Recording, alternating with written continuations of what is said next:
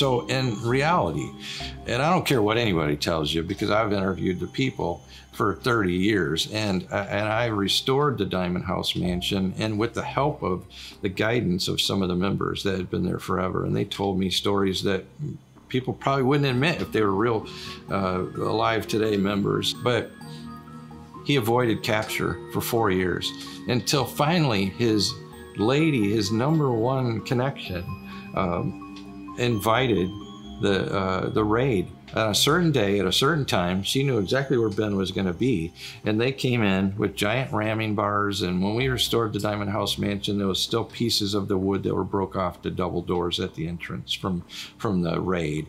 So they did catch him in 1926.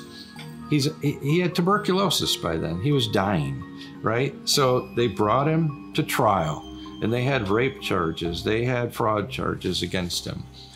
It was the most sensationalized trial of the 20th century by far. And so he went to war against all these accusations.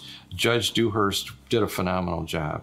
Ultimately, after all the testimony, after all the court documents, they couldn't prove that he did anything. They couldn't prove it.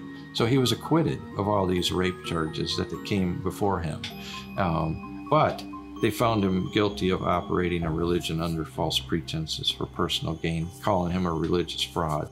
So he went home on his hospital bed. That's how he laid in the courtroom, is on a hospital bed.